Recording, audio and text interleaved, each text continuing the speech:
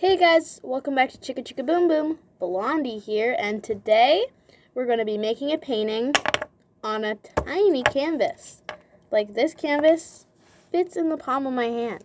I had to zoom in to make this look like a decent size. So, this canvas is 2.5 inches by 2.5 inches. So, I'm going to take off the plastic wrap. And, oh, I almost forgot to say what we're going to paint. Oh my gosh. We're going to be painting something that looks a little bit like that. It's going to be a bat Halloween painting. But obviously I'm not going to give you guys too many spoilers. Because then you'll just jump off the video, obviously. Let's try that again.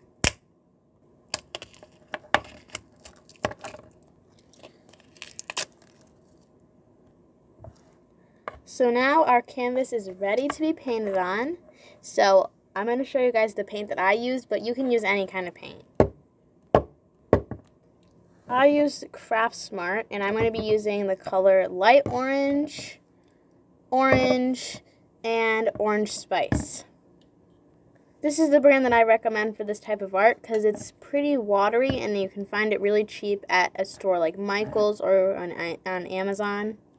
But another good brand would be Apple Barrel. It is a bit thicker, but it is about the same price and you can find it at Walmart.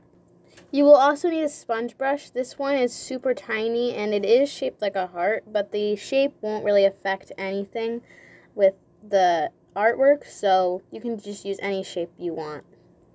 I believe I got this sponge brush from Michael's, but you can also find them at Walmart. So what you're going to do is just squeeze really tiny little dots of your paint onto the canvas. You don't need that many, and make sure that they're pretty small.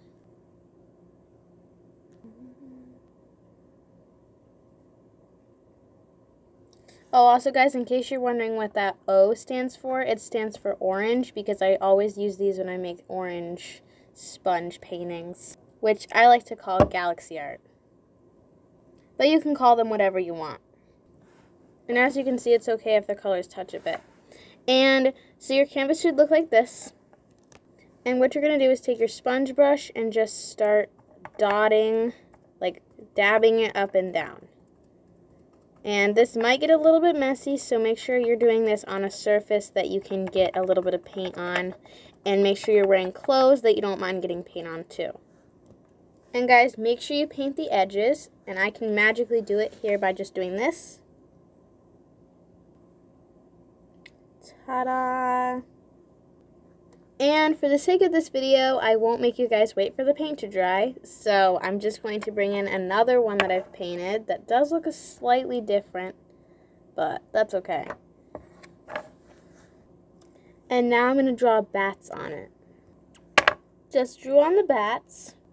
Guys, you can do as many as you want. I just decided to do 4 so that my canvas wouldn't be too crowded. Now what you're going to do is fill in these bats with Sharpie. But what I'm going to be using is a paint pen. If you have a paint pen, you can use that. But most people might not have these, so you can just use your Sharpie if you don't have a paint marker. Okay, guys, and that's the end of this craft. This was a really short and simple video. And your bats might look a bit odd like mine, but, you know, they're bats flying up against the sun or the moon or whatever you want this to be. And from far away, like, that looks pretty good.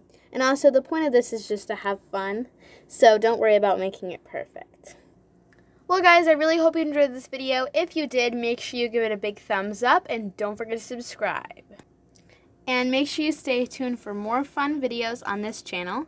I post on this channel every Monday and Thursday, and I post on my second channel every Tuesday and Friday. See you guys soon. Bye.